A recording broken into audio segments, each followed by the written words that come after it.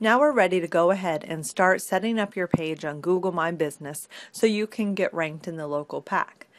The first thing we want to do is set up a Google My Business account. Now, if the business already has a Google account, you can use that. So once you've done that, go ahead and log in.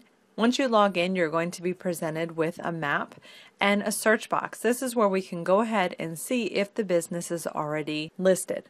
Now you may be saying, well, I never listed the business, but others can actually list the business, and if that has already been done, we want to make sure that you take ownership of that listing so you have full control and can begin the ranking process. So the first thing we want to do is go ahead and search. In this case, I'm going to search for a business called J&M Landscaping. And you'll see that there are several results already popping up from all over the United States.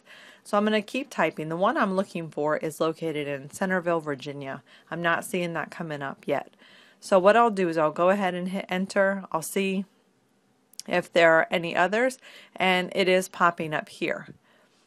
Now, what I can do is if I did not see mine listed, I can go ahead and continue typing in the location, and that will help me see if it's already been listed. So just because you don't see it in those first few listings, there could be other businesses with the same name. So make sure that you type in additional information to make sure your business isn't listed. So if that was my business, I can see that is already listed on Google My Business.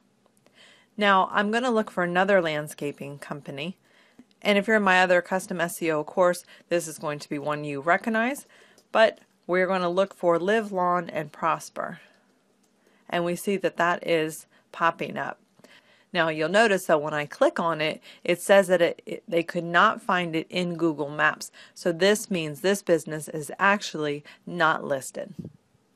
So now that we've seen a business that is listed with Google and one that is not, let's take a look at what the next step is going to be.